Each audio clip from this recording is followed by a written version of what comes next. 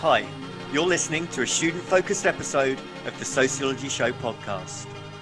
If you're studying the subject at GCSE, A-level, foundation, degree, or any other discipline, then this podcast could be of help to you. If you have a question for the show, then you can email the thesociologyshowpodcast at gmail.com, and one of the teachers, lecturers, examiners, or experts will answer your question for you.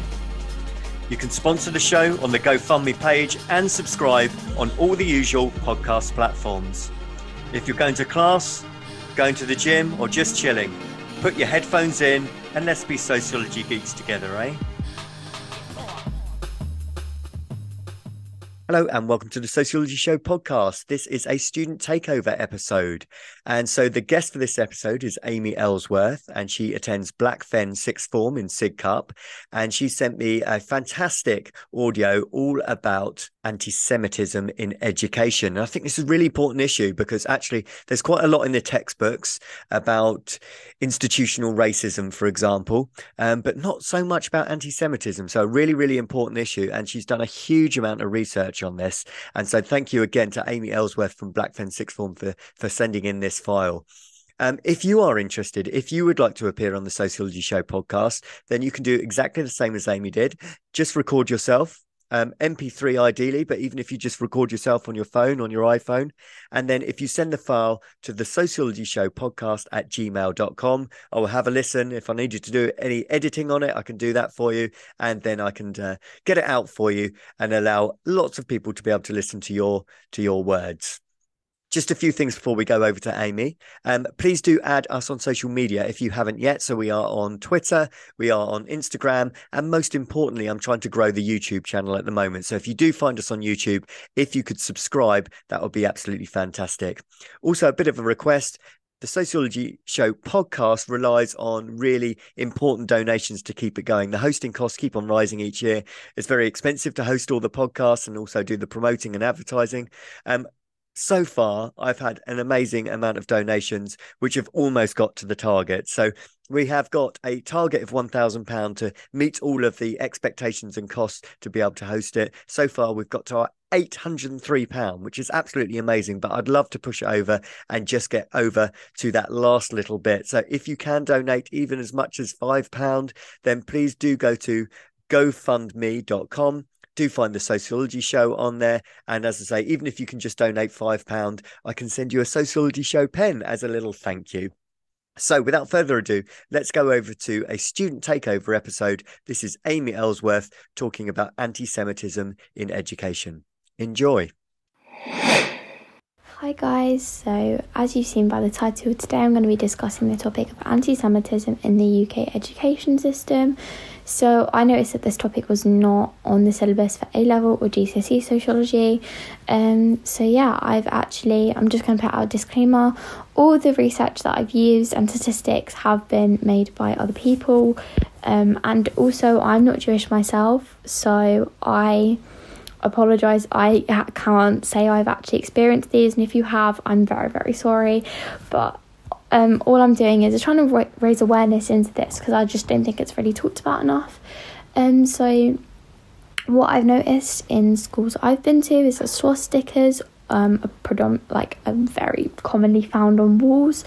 Even on the curriculum, literary pieces such as A Merchant of Venice and Dorian Gray, which I'm currently studying at A-level, are very quite anti-Semitic.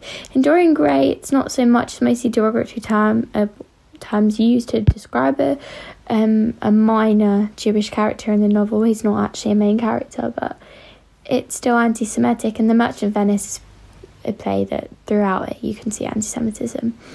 And then also the fact that in assemblies and history lessons, the only thing that's really talked about in regards of Jewish culture is the Holocaust, which I will be reading out a report later on in the pod, which discusses the fact that mentions of the Holocaust can actually make Jewish peoples more susceptible to being bullied by other peoples, which is obviously disgusting. So yeah, as well, what I'd like to talk about is the amount of crime rates and incidents in not just in schools but in society that has been made aware. So I've picked out just two different statistics. So in 2021, the UK had a 78% increase in physical assault against members of the Jewish community since 2020. So every year it's increased by 78%, which is horrible. And a February 2022 Community Security Trust report showed that anti-Jewish hate crime rose by 34% to 2,255 reported cases in 2021, which has been the highest recorded over a calendar of a year. And obviously, if you take sociology, you know that not all crimes go reported, so the actual figure of this is probably much higher. So, yeah, just from these figures alone, you can tell there has been a rise in anti-Semitic reports recently. And so there's actually a report later that gives you reasons as to why. Obviously, you can't pinpoint it to why because it's always existed. It's just in recent years, more people are reporting it. Okay, so the first thing I'm actually going to be discussing is from the website called The Spectator, so you can actually look at this report yourself, and the person who wrote this was the writer for the Jewish Chronicle, which is a Jewish newspaper, and it shares a personal account of someone called, I'm not sure if I'm pronouncing his name right, Jake Simmons or Jake Simmons. I'm honestly unsure about that, I'm sorry. So he shares an account of which his own children have experienced anti-Semitism in the education system. So he talks about how his daughter, on her experience, someone actually refused to sit next to her in probably a seating plan because of the fact she was Jewish. And you can find the quote of what the child actually said on the website. I'm going to leave out a lot of what was said to the report because I honestly don't really feel comfortable reading a lot of what was said out. So as well, on the playground, his son experienced hate, and he said it peaked during the time of Hanukkah. And his son experienced pro-Nazi verbal abuse, and they used Jew as a derogatory term and surrounded the word with negative connotations, as well as turning it into a chant to make him feel uncomfortable. And whenever they'd see him in corridors or in the playground, they would use this chant. He also, as mentioned earlier, found problems with schools and the swastika, and he also, which I find is a lot of children, well, not just children, adults as well, use it, is when they're called out for something, they say it's just dark humour. And he found that when children were picked up upon for using anti-Semitic like abuse, they just said, oh, it's just dark humour, it's just a joke, which obviously it's not. So he then also proceeded to talk about the Community Security Trust report, as mentioned earlier. As well as this, he also included the statistic that on university campuses, anti-Semitism rose by 59%, which reached record levels. So that's on the website, as mentioned before, The Spectator. You can go read that yourself. And then I'm going to just quickly move on to the next study that I found. There's an actual piece of research by sociologists. So I found this piece of research on the Henry Jackson Society. It's very, very useful for A-level sociology if you're trying to find additional research that your teacher hasn't taught you. So this was, I think, done by Charlotte Littlewood, in which she, for context, wanted to raise the point that anti-Semitic incidents at secondary schools have almost trebled over the past 5 years, according to a new report by the Henry Jackson Society. And this is just literally a summary of what they found, and then I'll go into a bit more detail later. More than 1,000 incidents have been uncovered, and they use the freedom of information requests because obviously they're researching schools, so for data protection and ethical issues. And it was a large-scale investigation. So In their findings, they found that 76 instances were so serious that teachers had to report them to police, and there were even 13 physical assaults that they found regarding to anti-Semitism as well, which is a very interesting fact, is that fewer than 1 in 20 schools actually have a policy to deal with anti-Semitism, which is honestly disgusting. Every school should have a policy that deals with anti-Semitism. It shouldn't just be fewer than 1 in 20. So yeah. So for this study, there were actually 300 submissions for secondary schools to take part in England, but of these, 1,315 schools, which was around 40% of what they actually wanted, of the schools they wanted to participate, actually responded.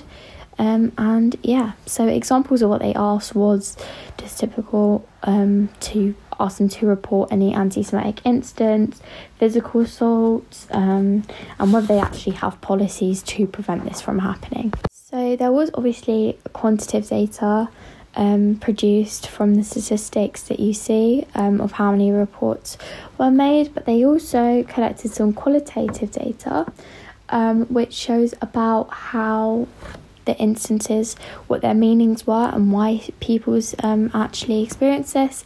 So they narrowed it down to just 4 reasons. So if they were Holocaust or Nazi related, and then obviously Israel and Palestine related, and then Jewish conspiracy theories or non-identifiable. So about the Jewish conspiracy theories as well, this is just extra what I wanted to talk about, was mostly on TikTok. Over recent months there's been a lot of neo-Nazi propaganda that has been spreading on TikTok. I'm not sure whether it was mostly to do with the whole Andrew Tate Matrix, escape the Matrix kind of trends that were set. As well as this, I think as well, a lot of people were using the example of the Rothschilds family in order to spread anti-Semitism and kind of get away with it on social media. So that kind of did see a spark in anti-Semitism online, and this was probably carried into schools as well. So because TikTok is obviously very, very widely used platform amongst people in school. So if you're wondering about the Jewish conspiracy theories, that's probably what they might have been talking about, relating to that. So over the 5 years, the number of reported anti-Semitic incidents was 1,077, and obviously this was just from that study. It wasn't from all schools nationally. This was just from there, and obviously some do not go reported. So from 2017 to the year of 2021-22 of the academic year, there was a 173% increase of anti-Semitic incidents that were reported, and 1.2% of these included physical assaults. So the fact that it's not just verbal abuse, it's physical as well, something needs to be addressed about that. And over 5 years, 79% of incidents, which is 7.42, were actually reported to the police because of how serious they were. Now, one of the most concerning reports I've actually seen that was produced by this was that a student from this study was actually convicted of a terrorist offence as they were plotting an attack for a synagogue, and that was uncovered in this report. And so obviously the police had to respond to that incident. So that is disgusting. Terrorism in schools and plotting terrorist attacks on the place of worship of Jewish people. So that is, I honestly, when I saw that, I was in shock. I didn't even know whether I should include it in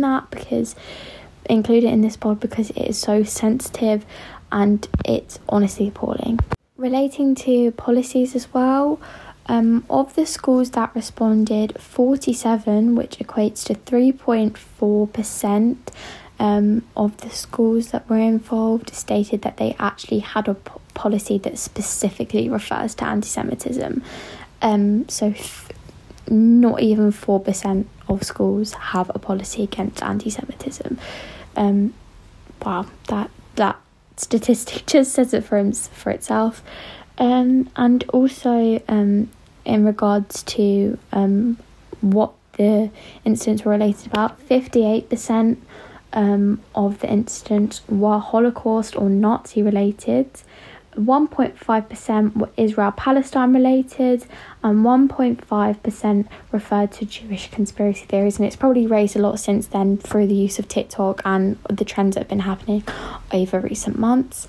And as well, just not including this study, but since the Israel-Palestine debate has kind of taken over social media, there's been a 34% increase in anti-Semitic incidents relating to that topic.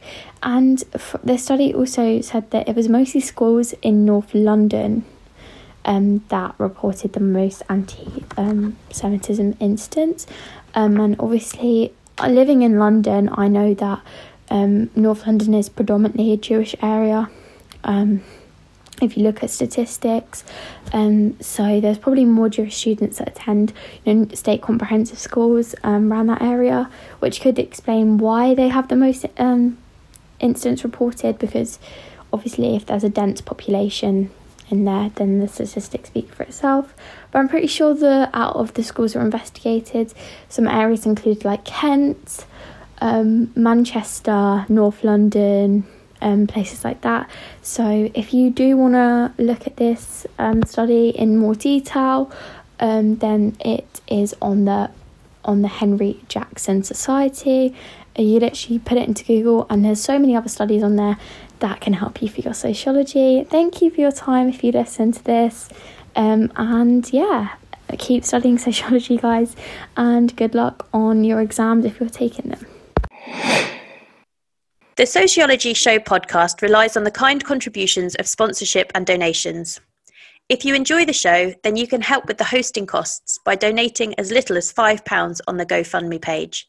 Simply visit uk.gofundme.com and search for The Sociology Show. If you can donate, then you will be sent a Sociology Show pen as a small thank you for your continued support of the show.